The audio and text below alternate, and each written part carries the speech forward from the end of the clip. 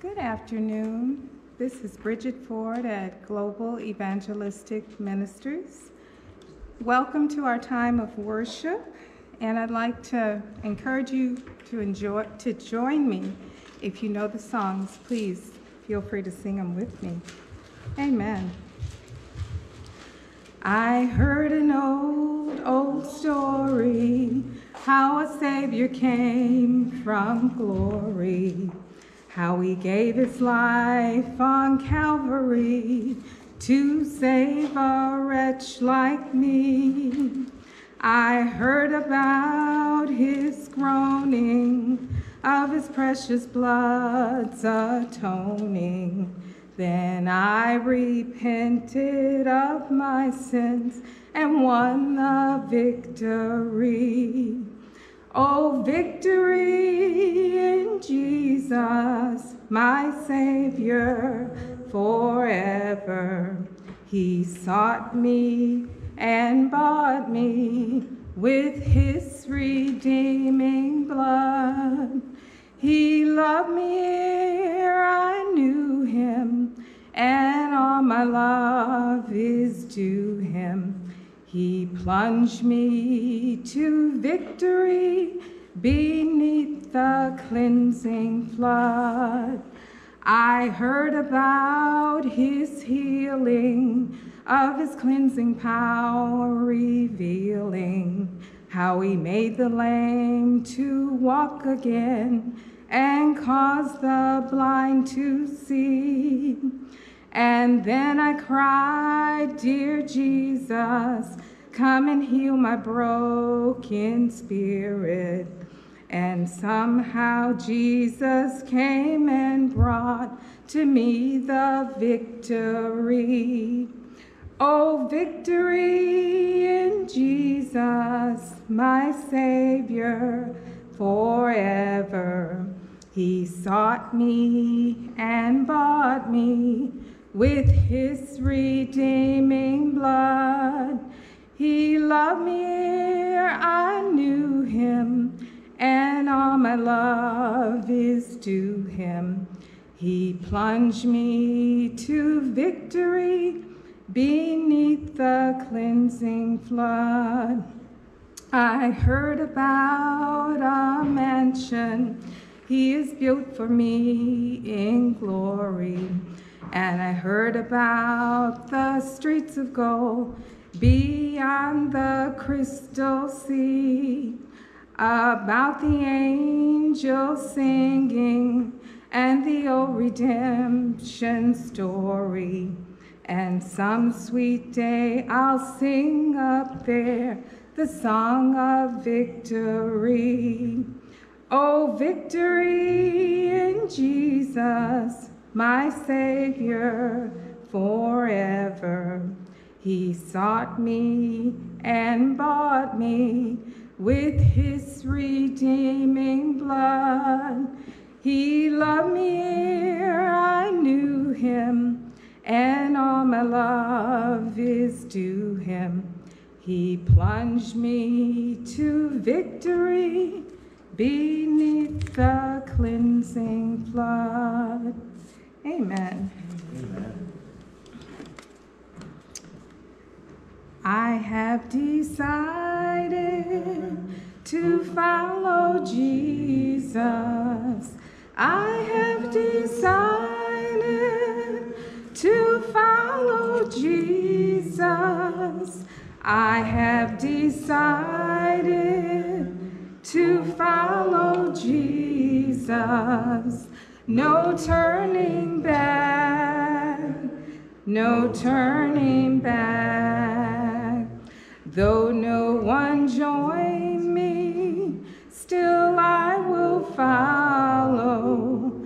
Though no one join me, still I will follow. Though no one joins me, still I will follow. No turning back, no turning back. The world behind me, the cross before me.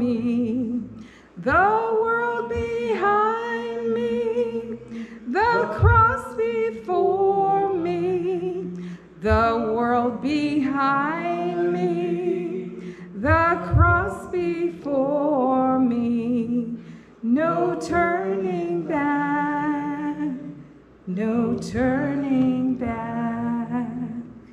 Amen. God bless you. Amen. Okay. Praise the Lord. This is Pastor Eldridge Ford. Thank you for joining us for another Sunday afternoon worship service. We're so glad to be here with you. Even as we prepare our hearts, let's go into a time of prayer. Heavenly Father, we come before you now, Lord Jesus. We say thank you, Lord, for everything that you have done this week, oh God. We thank you for your hand being on us, Lord God. We thank you for your protection that you've given us, oh God. And we thank you, Lord God, that we've woke up to see another day. Amen. We honor you, Lord, and we thank you so dearly, Lord God, because without you, Lord God, if you had not been on our side, we don't know what we would have done. God, there were moments and times that we found ourselves in experiences that we knew not how we would come out of. We knew not exactly what next would take place, but you were there with us, even in those moments. Father, I thank you, Lord Jesus, that we would actually begin to, at this time, begin to receive the encouragement to walk together in agreement.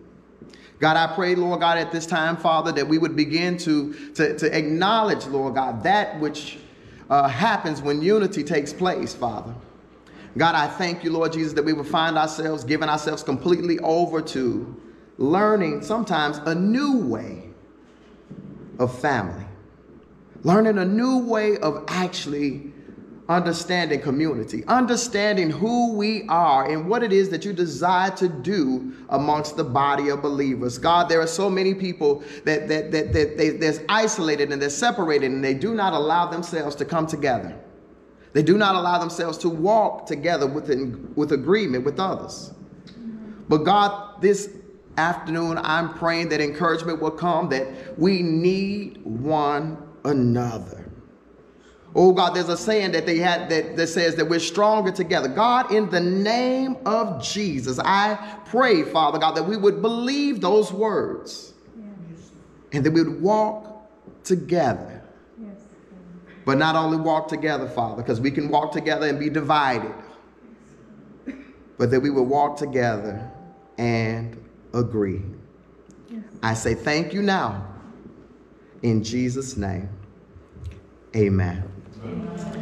Even at this time, this morning, my heart is excited because the Lord, he's faithful in so many different ways. I've actually at different times in life had different experiences. I've had experiences with family members and loved ones that at times they had been so far from home for so long that when they came home, they began to act as they would as if strangers were present. Today, I want to encourage somebody. I want to help somebody. I want somebody to rethink the picture, because everybody's picture of family and everybody's picture of community does not look the same. We have different struggles. We have different things that we've seen, and especially during this time right now when things seem so unpredictable. When we're not sure whether we're going to stay as we are, or we're going to go back to doing what we had to do before, or whether we're going to continue to go forward, or we're going to take 3 steps backwards. I want to encourage somebody today that we stay connected, that we stay connected in a way as never before. Amen. I want to talk about some of the benefits to having a family and to living in community. Well, one of the things I had the privilege of actually performing a funeral last week. The young man, and you say privilege because I know that he's not suffering anymore. The young man, he was 17 years old. And one of the things that we talked about family. He said, you know, when you're around family, you can be yourself. Amen. There's a security of actually knowing who you are. There's a security of knowing your identity. There's a security of actually being able to let your hair down, so to speak. If I was to talk about another benefit of family, it would be support. There is support. There is support. I remember one time when I started a business. I had a cleaning business, and I was going out to work, and I didn't have any employees. And so the people that signed up was my mama and my grandmama. I said, well, I got to pay them good. I can't shortchange them. I got to take care of them. And they went with me to this hard, rugged job. I tell you, they didn't know what we was getting into. I didn't know what we was getting into. I probably would have said, not today, mama, not today. But they went, right? And they were there with me. You get in family support. Another thing that we gather from family is wisdom. Some things you don't have to learn from the school of hard knocks. Some things, some trouble, some problems can be told to you, and you can learn from just listening. But there's wisdom in being family. One of the things that we often experience when we find ourselves getting closer to family and working with family is we're not alone. Sometimes you just need to know that somebody got your back, somebody thinking about me, somebody care about me, that I'm not alone. Many people right now, they're experiencing times that loneliness is sweeping, isolation. People are so distant, and even with phones, we're concerned that we might catch the sickness over a phone call. No, you won't catch it. Call your loved ones. Reach out to those that you haven't spoken to in a while. Let them know they're not alone. Family brings about the next thought, safety. When you're with family, I don't care what's going on. I don't care what the trouble is. I don't care how big the struggle may be. Safety. There is safety when we find ourselves walking in family. Family also brings about the idea of provision. That which we need, some things we will not have to worry about.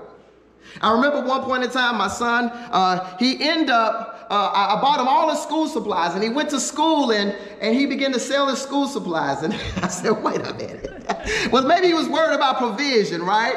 Or maybe he didn't recognize where they really came from, right? The daddy bought them, but he was selling them. He was trying to make a little business, income, right? To make sure he had his candy bars and his suckers together, amen? The teacher had to call me up and say, wait a minute. He had set up a store, and he had put a piece of paper on his desk, and he taped it to his desk, and it was Iman's Dollar Tree.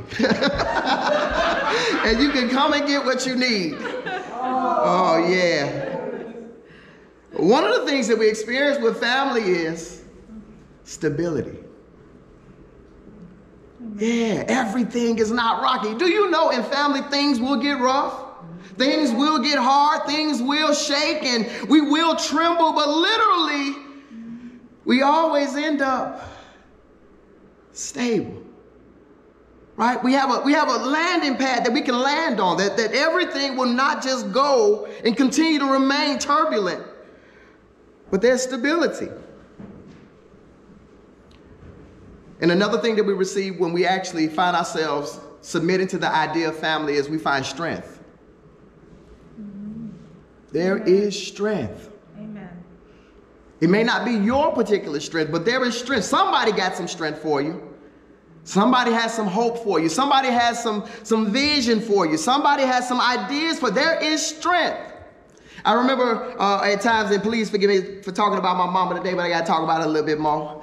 I said, Mom, I got this business and I can't afford to hire no one. She said, well, you cannot afford not to hire anyone, so you must hire someone. Amen. She gave me confidence and strength. There were things that ideas. I had big ideas. I always got big ideas. Please forgive me. My wife, she's learning now. I got big ideas all the time, right? I got all these big ideas, and sometimes I would have these big ideas and I would pronounce them out loud. This is what I'm going to do.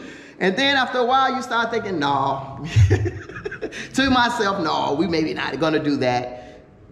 And she'll come back and say, what about that thing that you said you was going to do? She will remind me that it was good. There's strength. That when I didn't have strength to believe, someone else and family would have strength to believe with me. Two more points. When we actually walk in family, what we find ourselves is we find ourselves walking in oneness. I know every family is not like that. I know everybody is some families now at this time especially are estranged. They're separated and they're not talking to one another, and they're not communicating as they should. But I'm giving you a picture of what family should be, because sometimes we haven't seen this picture. And sometimes we have, and we need to remember and just hold on to this is the image that we should be looking at. And one of the greatest things that we find in family is help in trouble. When trouble comes, there is help.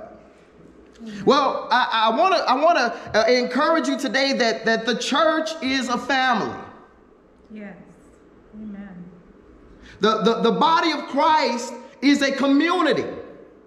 And all those things that I just said that you gather from actually receiving a family, if you don't have a father, and if you don't have a mother, or if you don't have a brother, if you don't have a sister, then basically you can come to the house of the Lord and you can actually find family. If anybody ever asked you, or if anybody ever said, do you have someone to talk to? You should be able to say yes, because the church is a place where you can come and talk. If anybody ever asked the question, do you have family? You should be able to say yes. Because when you're connected, the church is a family. Did you not know that that was what the church was based on, what the church was built up on? It was built up of families, one family building, and actually the church became from families. It was instituted on families. And so what happens is, even in this time right now, there is a need even more than ever before for us to be family. You know, the more that we learn, the more that we think about these things should really become simpler. We should find ourselves getting back to the basics, right? I know that everything is changing around us. Even now, I'm live. I'm streaming, right, and talking to a community in front of me, but things should become more simpler. And what is the simplicity of it is that basically the church's mission has not changed. It is care, compassion, and the greatest love. Amen. Right? After we've done all the work, after we've done all the duties, those are the basics. When we get back to the foundation of everything, that once we begin to love who? My neighbor. Amen. How? Because I love myself. Thank you, Jesus. Then I'm able to do the work that God has called me to do. Amen. As a family. Amen. Go with me now to the book of Acts, chapter 2. We're going to start at verse 41 through 47. We'll do a little reading. Acts chapter 2, verse 41 through 47. And it reads like this. I'm reading from the King James. It says, "Then they that gladly received his word were baptized. And the same day they were added unto them about 3,000 souls.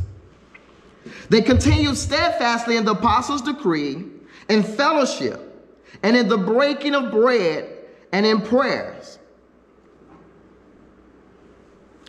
And fear came upon every soul, and many wonders and signs were done by the apostles. And all that believed were together and had all things common." Verse 45. "And sold their possessions and goods, and parted them to all men as every man had need." Verse 46. "And they continued daily with one accord in the temple, and breaking bread from house to house, did eat their meat with gladness and singleness of heart, praising God and having favor with all the people. And the Lord added to the church daily such as should be saved. Now, I want to encourage us that one of the things that we see that is that the idea of social work started in the church. The church, in this moment, what we see is that there was a situation that arose, that there were people that had come to the faith, people that had come to know the Lord Jesus Christ as Lord and Savior. And what ended up happening is that they found themselves in a need. And what the church did was they began to provide the need. I beg to ask the question, what is the greatest gift that you can give someone at any given time? It's not the gift that you wanted to buy for them, right? Because oftentimes we have great ideas. You need a, and I'm going to get it for you. But it's the gift that's needed at the moment. You understand? The very gift that they actually need, the very gift that is desired, the very gift that is needed for them to actually be able to do what they need to do. How do we find that out? Many times it is not easy. You may have to find yourself looking, listening, waiting until you find the gift that is needed. Amen. What was happening here? What was little background? What was happening here? So if we went to Matthew 18:19, come on, let's go to Matthew 18:19. We're gonna jump around just a little bit. We're gonna go to Matthew 18:19 because what we're talking about is that now we're seeing community, we're seeing people, they're coming together and they're doing things. Matthew 18:19.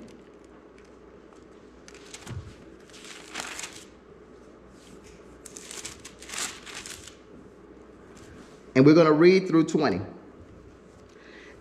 So what we see is that Jesus, 18:19, Matthew 18:19 through 20. And it says, again, I say unto you that if two of you shall agree on earth as touching anything that they should ask, it shall be done for them of my Father, which is in heaven.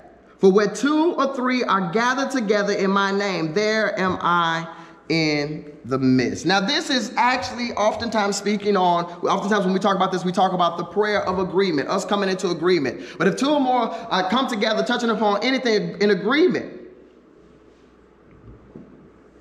Jesus is saying that there's he in the midst.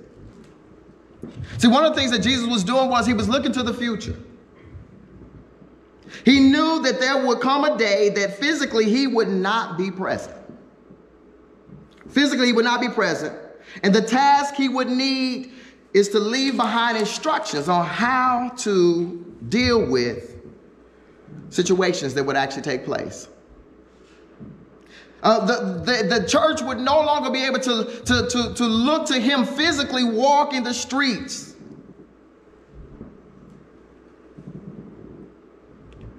And at this time, he was not looking for the multitudes. He was not looking at the thousands, but he was looking at the few. Sometimes we say that the job that we're setting out to do is too big, too large. We're too little. But Jesus, he entrusted the whole church, the whole vision of the church in the hands of a few men.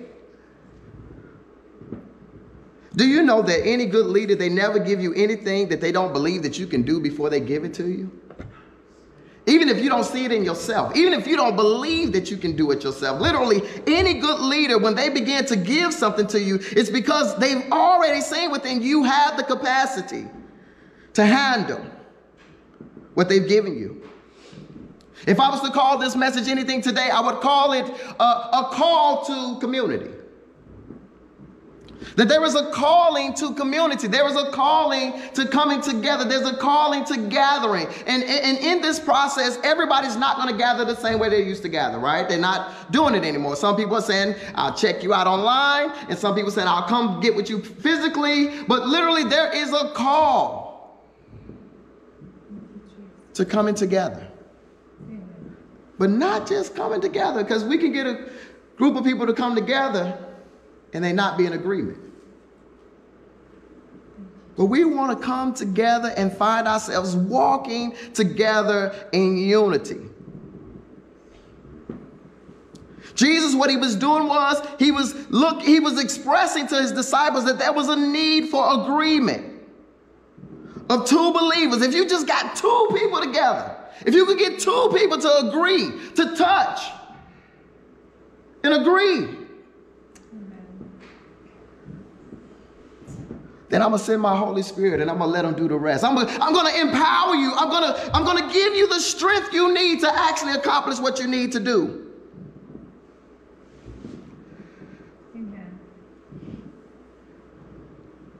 I know we're putting our masks back on, and next month they may tell us we're taking our mask off, and next month they may tell us to put them back on.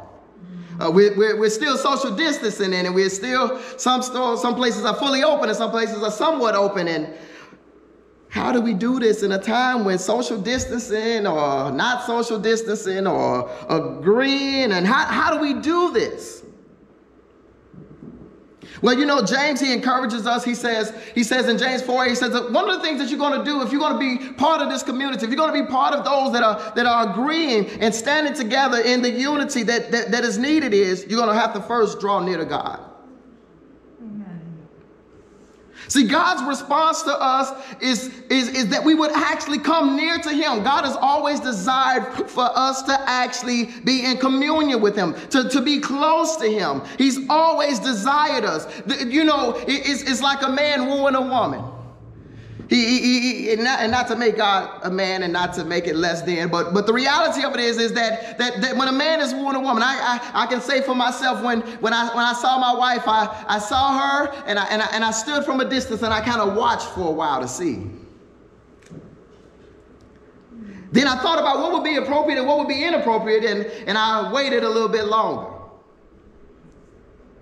Then I began to take in what she liked, what she don't like, more about what she liked in the beginning, right? Because I didn't want to know about her dislikes. But I began to take in more about what she liked. I began to listen. I began to hear, because I wanted us to be in agreement. See, she didn't know my heart was pitter-pattering. She didn't know I was getting all wrapped up and I was getting entangled with just her beauty. Amen. Hallelujah. Thank you, Jesus. But I wanted that when we came to talk, that she would be in agreement. See, the truth is there's never an issue. See, God, he's waiting, and the truth is there's never an issue of God willingness to give us his favor or his mercy. The issue is always that we must acknowledge him with our dependence and remove anything within our hearts that will cause distance. Amen. This is the beginning of Christian community. This is the beginning of Christian family. This is that literally that we first draw near to God, that we first seek God, and then when we seek God, then we recognize that there are others around us that are like us and that is doing the same thing. But first, our dependence, our acknowledgement, and our rejection of anything that will hinder us from being close to him must be dealt with. Second, we must humble ourselves before God.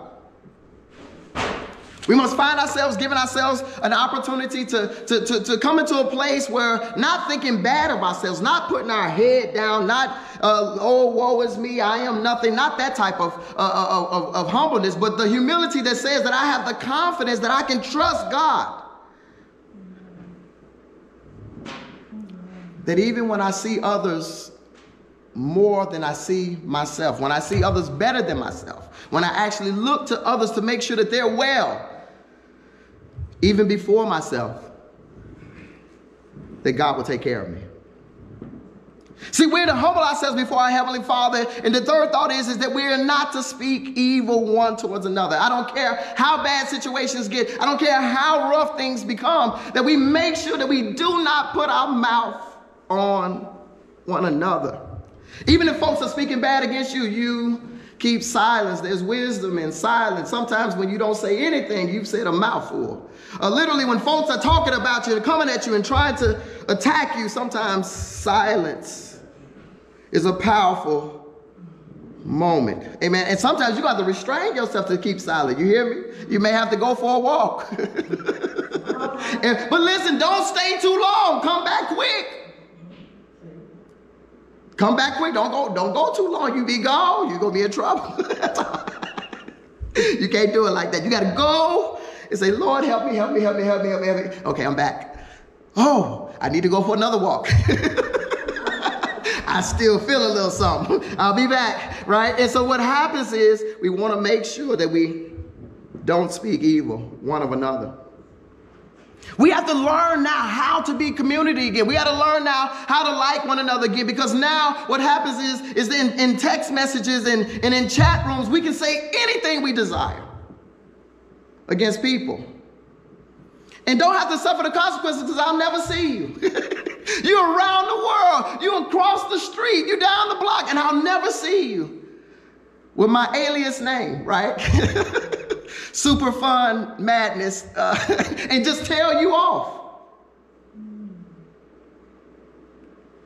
But as believers and as community, we're to find ourselves in agreement.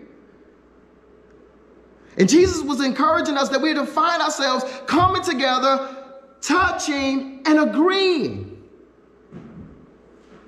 We're to seek the Lord's ways of handling conflict. We're to remain in agreement as a body of believers,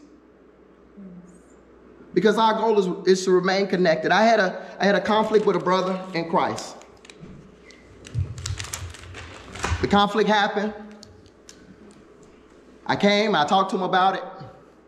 And immediately he thought that I wanted to, no more friends. We're no more friends. That's the end of it. I cut you off and we cut each other off. No! Amen. That's the time when we get a chance to see how strong our agreement is. No, let's talk about it. Let's reason with it. Let's work it out. Let's figure it out. Amen. We stayed on the line for 2 hours talking about it. How upset I was and how ready to give up the relationship he was. But the goal is to remain in agreement. Isn't that true with family? That you don't cut family off? See, family with family, well, I think what oftentimes we might not have seen as a picture or image of family is that family love regardless. I love you when you're good. Yes. I love you when you bad. Right? I still love you, right? That even if you don't do what I want you to do, even if you don't act like I want you to act, I still love you. I still care. That does not change the fact of us actually being family. And when we come into the household or the community of faith, what happens is we are family. And so even when you don't respond the way I want you to respond, and even if I'm responding the way that you don't want me to respond, please, let's stay together. Now we got to get back to where I started, because I wanted to give you a little background that Jesus wanted us to be in agreement. He wanted us to touch and agree, right? And so now what we're looking at is Jesus has gone. He's no longer present. The disciples, they now find themselves left alone. Jesus was at one point in time leading the way, guiding them, showing them, teaching them, telling them what to do, how to do it, correcting them, exchanging ideas and thoughts with them, giving explanation for things that they did not understand. And now we come to Acts chapter 2, verse 41 through 47. And what do we see here? We see that that Jesus is no longer present. He's gone. But how do we live without him? Who's going to lead the way? Who's going to guide us? Who's going to share? Who's going to teach? What will be the outcome of what we're doing? It says that day 3,000 took Peter at his word. Peter stood up and he spoke to the people.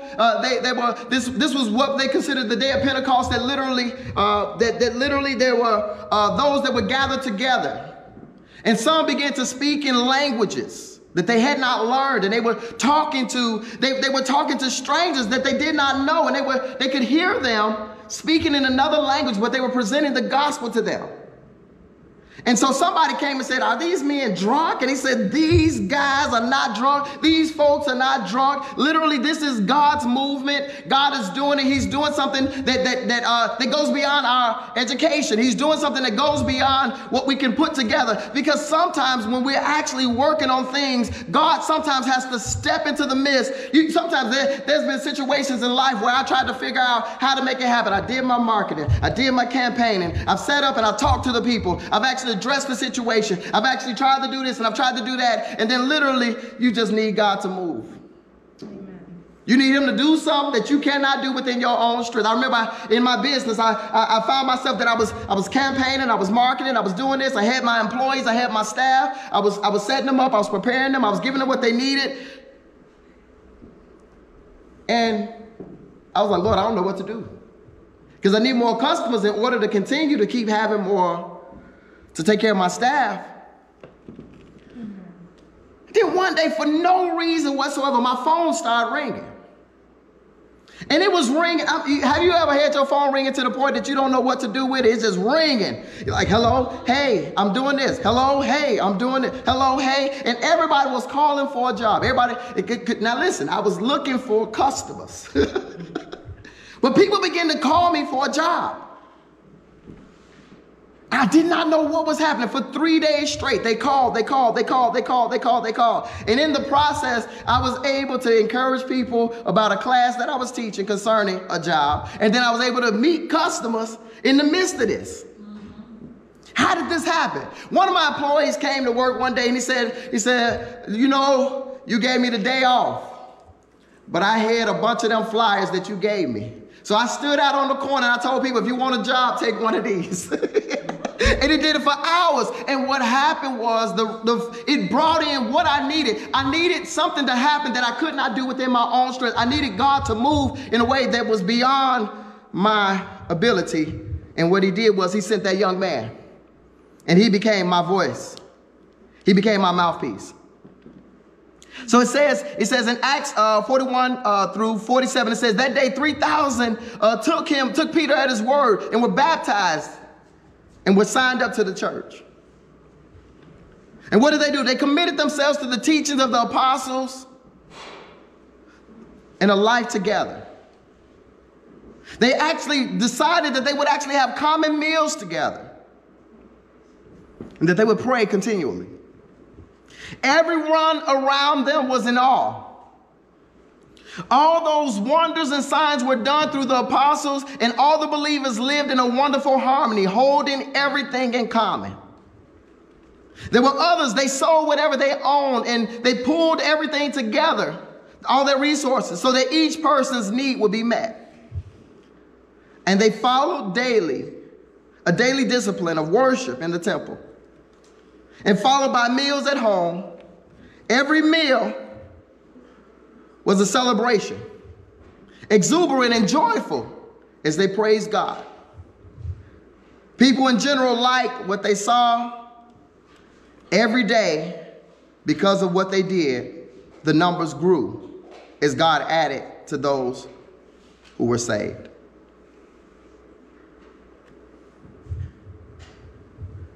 What had happened was the disciples had gathered together as Jesus had instructed and waited for the outpouring of God's Spirit.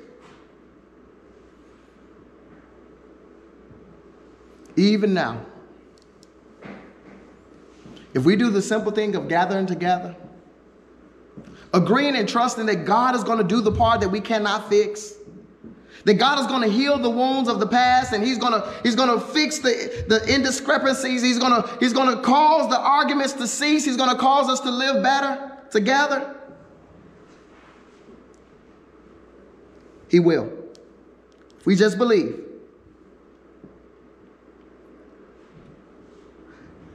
However long that it would take for the Spirit to pour out upon them, whatever that might look like, now God had poured out His Spirit on them.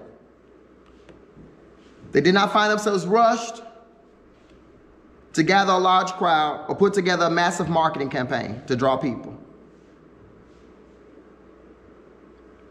What they did do is remain consistent to the preaching message of repent, change your life, turn to God and be baptized.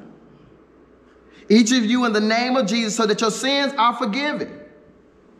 Receive the gift of the Holy Spirit. The Spirit of the Lord coming upon the believers drew a lot of attention, and people came. Now they would be responsible to care for these people, just as Christ, the great shepherd, had cared for them and his sheep. How would they do this? The Bible says that on that day, 3,000 people confessed and made an oath to the word of God and were baptized. Today, I want to express how the church grew and remained vital during a time of turmoil, constant change. The Bible gives clear steps of what the disciples did and how they brought about increase to the work of the ministry.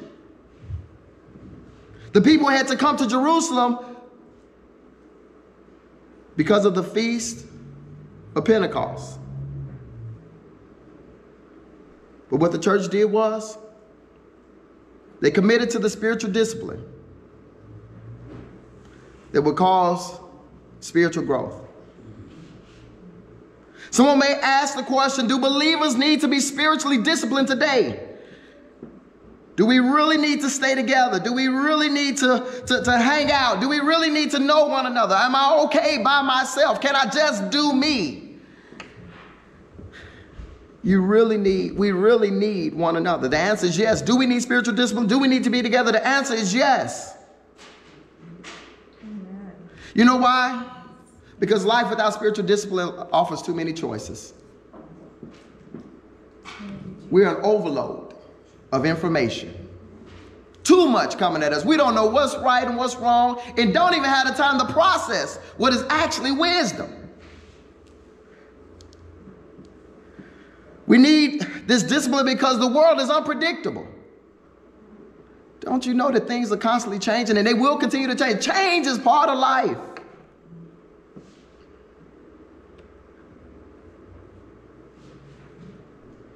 We all need direction. Amen. We all need discipline. Yes. When we talk about discipline, discipline is not someone lording over you to bash you when you get into trouble or you do something wrong. But we need structure. We need direction. Spiritual discipline, what it does is it gives us a way to live a healthy life.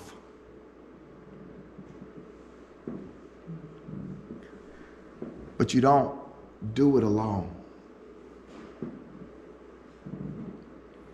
Consistently, what they did was they gathered together. They committed themselves to the apostles' teachings. What was the apostles' teachings? The teachings of Jesus. They taught Jesus' life. They taught the teachings that he taught. They taught the lessons that Jesus shared. They committed to a time of studying God's word and growing in it. The believers that were old and new needed to continually receive information from God's word on how to live. It is impossible to live without faith. Amen. Amen. That's who we are. They committed themselves to live together. They actually set their minds and said, listen, we're going to live together regardless. I don't like the way you look. I don't like the way you talk. I don't like who you are. But we're going to live together, right? And I'm going to learn to love you. The Bible tells us to endure the brethren. Why would it tell us to endure one another if there wasn't going to be a little sandpaper, right? A little friction. They committed themselves to breaking of bread and common meals. They share with one another of their natural necessities. And my final point, they committed themselves to prayer continually. And they did not cease. Even now, I believe that as those that are watching under the sound of my voice, it is a calling. You're being called. God is leading you. God is saying that you must be a part of community. For those that are capable of leading community, there's a calling that you organize and set and put things in place. There is a need. The time is now. But the key to doing it is we must do it with love. If we do it with any other motivation, any other goal, we may find ourselves going against the very core purpose of what we're trying to do. Let me go into a word of prayer. Heavenly Father, I thank you, Lord, for causing us to be a people that learn to live together, that learn to love one another, that learn to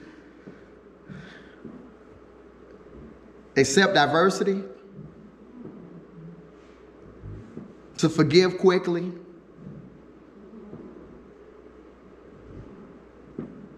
to stay committed, not always seeking what is my value of this relationship, but looking to give. Help us, Lord. Even now, I believe that there are those under the sound of my voice that have not accepted Jesus Christ as your personal Lord and Savior. Will you pray this prayer with me? I believe that when you pray this prayer, the Lord is going to speak to your heart. I believe that the Lord is going to encourage you to whatever your situation and your circumstance may be. Whether you may find yourself without family, or you may find yourself in a situation or predicament where things are not going as they should, and you would like things to be better. I believe that even if your situation does not change immediately, God will change your perspective. He'll change your way of thinking. He'll change your thought process, even at this time, to help you to come into a better place. Will you repeat this prayer after me? Lord Jesus, please forgive me of all my sins. I believe that you died and rose again. Lord, save me. I receive my salvation now. In Jesus' name. Amen. Let me pray one more prayer for you. Heavenly Father, I come before you now, Lord Jesus. God, I pray, Lord God, that those that prayed that prayer, Father, that you would cause them, Lord Jesus, to grow in the faith. You would cause them, Lord God, to continue, oh God. God, I pray, Lord God, that you would gather us together. We don't all have to be in the same building. We don't all have to be in the same room, but gather us together, Lord. Cause us to know, Lord God, that we're not alone. Cause us to commit to a family, Lord God. Cause us to commit to a body, Lord God, a community, Lord God, to say that this is what I'm working towards. Sometimes, Lord, we're looking for the big things. We're looking for the great things. But what you commanded is if we be faithful in a few things, just be faithful in the little things, that you would cause us to rule over many things. God, I pray in the name of Jesus that you would cause the working of your spirit to touch the lives of your people. Send change into their homes, Lord God. Send peace, oh God, that goes beyond understanding. God, a peace, Lord God, where they know that they should be upset, but literally the peace of God would rest in their homes. Yes. People are uneasy and at unrest. Give them what they need, oh God. Give them strength. Inspire them. Yes. We say thank you now. In Jesus' name, amen. Amen. And for those of you who prayed that prayer, because I know you prayed that prayer, Listen, the Bible talks about the angels in heaven rejoice, right? And so all I can say is, all heaven rejoice, all heaven rejoice, all heaven rejoice, all heaven rejoice. Hallelujah, hallelujah, hallelujah, hallelujah. Amen. All heaven rejoice. Two things I want to encourage you about. The first thing I want to encourage you about is you got to get you a Bible. It's impossible to do this without a Bible. You got to get you a Bible. Listen, I want you to get you a Bible and just begin to take in God's word. Begin to read it, right? You say, what do I read, Pastor? I want to encourage you to read the Gospels. Amen. Matthew, Mark, Luke, and John. I want to encourage you to read the Gospels. Amen. And just take it in. And if you say, I have trouble reading, I say, then go to YouTube or somewhere and begin to listen to the Gospels. Amen. Let it come on the inside. Let it begin to wash you and cleanse you and cause you to be better. Amen. The second thing I want to encourage you to do is don't do it alone. You don't have to do it alone. Amen. There's too many people. There's too much good information with others that are around you that are able to share with you.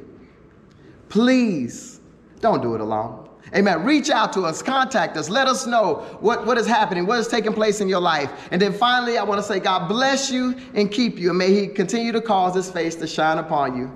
In Jesus' mighty name, amen.